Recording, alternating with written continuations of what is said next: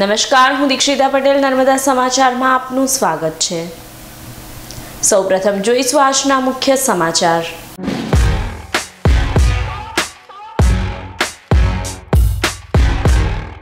ભરૂચ જિલ્લામાં છઠ પૂજાના પર્વને લઈ તડામાર તૈયારીઓની આખરી ઓપ અપાયો। અંકલેશ્વરના ગડખોલ સંજાલી કોસંબડી પાસેથી પસાર થતી નહેર પાસે સાફ સફાઈ કરી પૂજા સ્થળની વ્યવસ્થા કરવામાં આવી।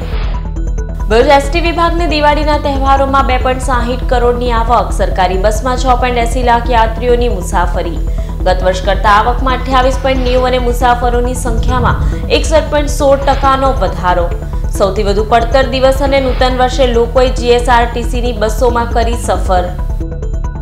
ભરૂચ જિલ્લામાં નવા વર્ષે માર્ગ અકસ્માતના નોંધાયા સરેરાશ કરતા બમણા 23 કેસ। 5ના મોત 3 દિવસમાં 108ને મળ્યા 300 કેસ।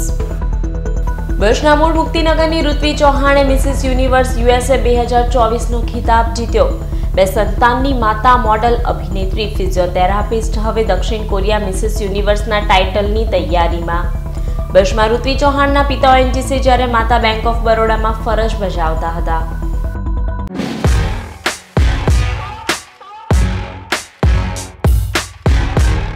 ભરૂચ અંકલેશ્વરમાં છઠ પૂજાના પર્વને લઈ તડામાર તૈયારીઓને આખરી ઓપ આપવામાં આવ્યો છે। ભરૂચ અંકલેશ્વરમાં વસતા ઉત્તર ભારતીયો દ્વારા દર વર્ષે છઠ પૂજાનું આયોજન કરવામાં આવે છે, જેના ભાગરૂપે રવિવારના રોજ કારતક સુદ છઠના રોજ ઉગતા સૂર્યની પૂજા કરી ઉત્તર ભારતીય સમાજ દ્વારા છઠ પૂજા કરશે।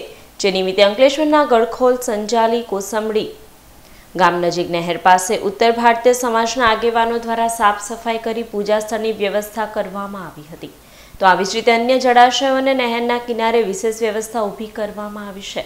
પરંપરાગત ઉજવાતા छठ पूजाની તૈયારીઓમાં उत्तर भारतीय समाज जोतरायो है। मैं रजनीश तिवारी सहारनपुर मीरानगर में हर साल की तरह पिछले 20 सालों से छठ महापर्व मनाया जाता है, जिसमें हमारी माता बहनें निर्जल उपवास रखती हैं।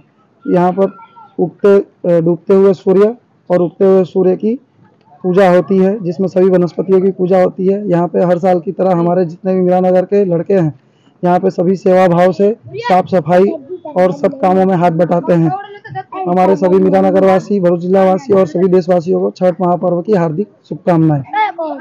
भरूच जीएसआरटीसी ने दिवाળી પર્વના તહેવારોમાં 6.80 લાખ મુસાફરોએ 7 દિવસમાં સરકારી બસોમાં મુસાફરી કરતા 2.60 કરોડની આવક થઈ છે। દિવાળી વેકેશન અને તહેવારોને લઈ ભરૂચ એસટી વિભાગ દ્વારા એક્સ્ટ્રા બસોનું સંચાલન અને એક બસના મુસાફર થાય તો કહે તે જગ્યાથી બસ દોડાવવાનું આયોજન કરાયું હતું।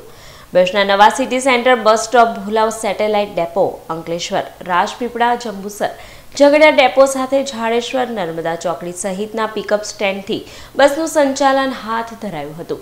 ભરૂચ એસટી વિભાગીય નિયામક શૈલેષ ચૌહાણે માહિતી આપી હતી કે તહેવારોના દિવસોમાં ડ્રાઈવર, કંડક્ટર સહિત તમામ સ્ટાફ ફરજ પર હાજર રહ્યો હતો, જેને લઈ મુસાફરોની સંખ્યામાં 61.16% તો આવકમાં 28.90%નો વધારો ગત વર્ષની સરખામણીએ નોંધાયો છે। ભરૂચ વિભાગમાં તહેવારોના 9 દિવસમાં 6.80 લાખ લોકોએ મુસાફરી કરતા 2.60 કરોડની આવક થઈ છે। ગત વર્ષ 2.9 કરોડની આવક અને 4.59 લાખ મુસાફરો આ દિવસોમાં મુસાફરી કરી હતી। સૌથી વધુ મુસાફરો અને આવક પડતર દિવસ અને નવા વર્ષે નોંધાઈ હતી। ભરૂચ જિલ્લામાં દિવાળીથી નૂતન વર્ષના 3 દિવસમાં 108 ઇમરજન્સીને 300 કોલ મળ્યા હતા। બેસતા વર્ષે રોડ અકસ્માતના 23 કેસો નોંધાયા છે। ભરૂચ જિલ્લા ઇમરજન્સી 108 સેવાની દિવાળીની નૂતન વર્ષમાં આકસ્મિક કેસોમાં 22% વધારાની ધારણા સાચી ઠરી છે। ભરૂચ જિલ્લામાં સામાન્ય દિવસો કરતાં દિવાળી પર્વે રોડ અકસ્માત, દાઝી જવાના, શ્વાસોશ્વાસમાં તકલીફ વગેરેના 300 કેસો 108ને મળ્યા છે। ભરૂચ 108 ઇમરજન્સી સેવાની 19 એમ્બ્યુલન્સો ખાસ દિવાળીના પર્વમાં 85 કર્મચારીઓ સાથે સેવામાં કાર્યરત રહી હતી। ભરૂચ જિલ્લામાં રોજના નોંધાતા ઇમરજન્સી કેસો 86 સામે 3 દિવસમાં સરેરાશ 100 કેસો નોંધાયા હતા। દિવાળીના દિવસે જિલ્લામાં 108ને 91, નવા વર્ષે 104 અને ભાઈબીજે સૌથી વધુ 105 કેસો મળ્યા હોવાનું ધવલ પારેખે માહિતી આપી હતી। માર્ગ અકસ્માતના સામાન્ય દિવસોમાં 11 કેસ સામે દિવાળીના દિવસે 16, નવા વર્ષે સૌથી વધુ બમણા 23 અકસ્માત સર્જાયા હતા, જ્યારે ભાઈબીજે 14 રોડ એક્સિડન્ટમાં 108 સેવા બજાવી હતી। જિલ્લામાં દિવાળીના તહેવારોમાં અકસ્માતમાં 5 લોકોના મૃત્યુ થયા છે। ભરૂચના મૂળ મુક્તિનગરની ઋત્વી ચૌહાણે મિસિસ યુનિવર્સ USA 2024નો તાજ જીતી જિલ્લા સાથે ગુજરાતનું ગૌરવ વધાર્યું છે. ભરૂચ અને ગુજરાતનું ગૌરવ એવા ઋત્વીના માતા પિતા ભરૂચના છે. તેમના પિતા યશવંતભાઈ ચૌહાણ ONGCમાં નોકરી કરતા હતા. માતા અસ્મિતાબેન બેંક ઓફ બરોડામાં નોકરી કરતા હતા. તેઓ મુક્તિનગર સોસાયટીમાં રહે છે. ઋત્વી ચૌહાણ ફિઝિયોથેરાપિસ્ટ, પત્ની, 2 બાળકોની માતા, નૃત્યાંગના, અભિનેતા, મોડલ, પ્રભાવક સાથે હવે મિસિસ યુનિવર્સ USA 2024 પણ બની ગયા છે. ગત 11 નવેમ્બરના રોજ વોશિંગ્ટન સિએટલમાં યોજાયેલી સ્પર્ધામાં મિસિસ યુનિવર્સ મેરીની ગિડિયાના દ્વારા ઋત્વીને તાજ પહેરાવવામાં આવ્યો હતો. USAમાં ટાઇટલ અને તાજ જીત્યા બાદ ઋત્વી હવે 2024માં દક્ષિણ કોરિયામાં મિસિસ યુનિવર્સ ટાઇટલ માટે સ્પર્ધામાં ભાગ લેવા જઈ રહ્યા છે. Thank you so much everybody who have helped me throughout this journey.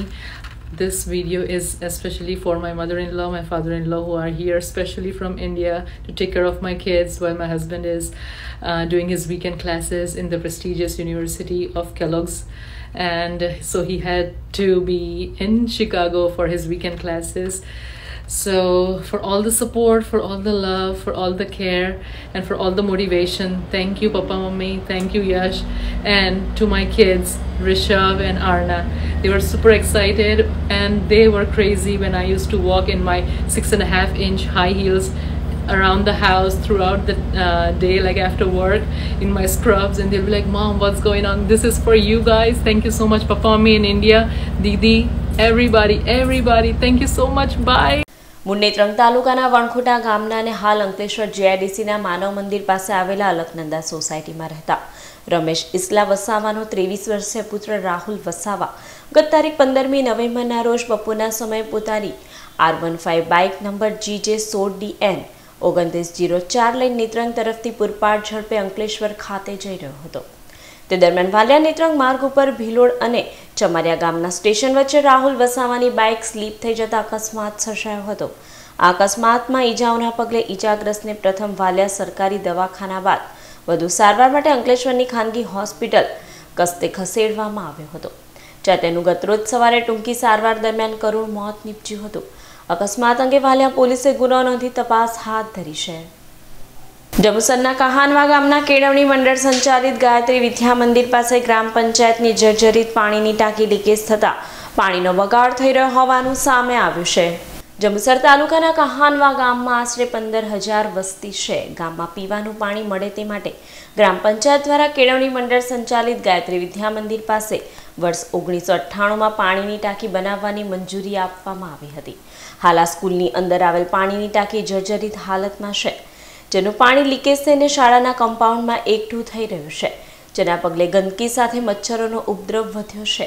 આ જર્જરિત પાણીની ટાંકી ગમે તે સમયે જમીનદોસ્ત થાય તેવી શક્યતા રહેલી છે, ત્યારે તંત્ર દ્વારા અકસ્માત સર્જાય તે પહેલાં તેને ઉતારી લેવામાં આવે તે અત્યંત જરૂરી છે.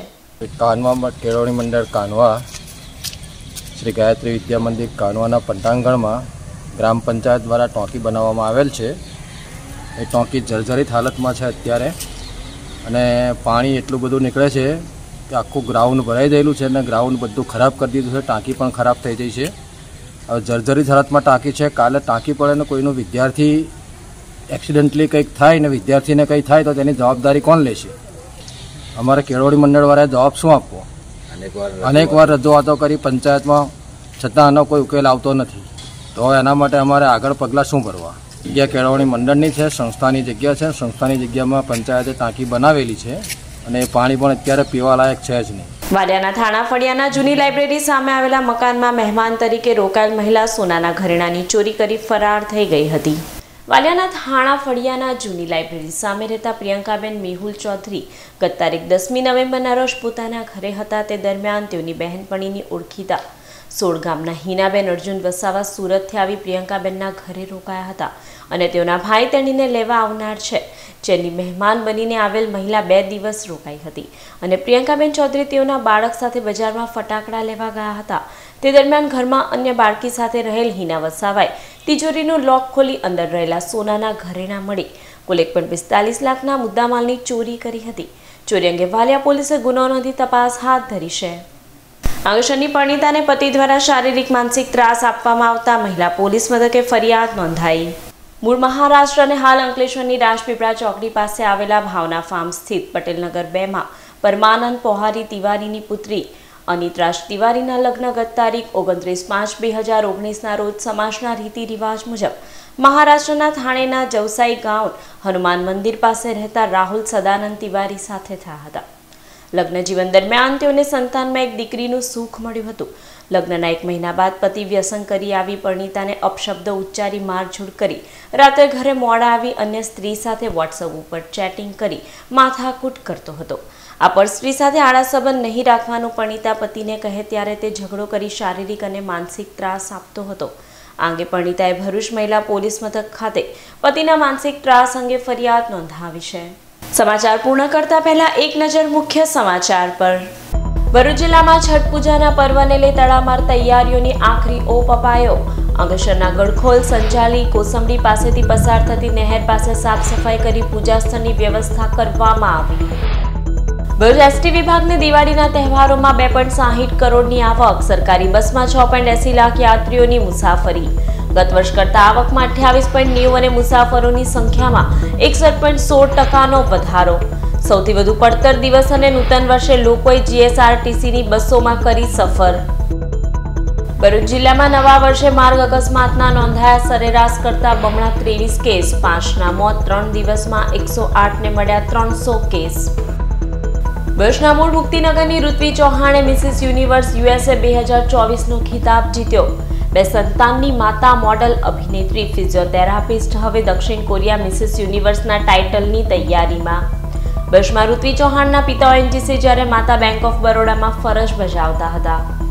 તો આ હતા અત્યાર સુધીના નર્મદા સમાચાર. નવા સમાચારો સાથે ફરી મળીશું. નમસ્કાર.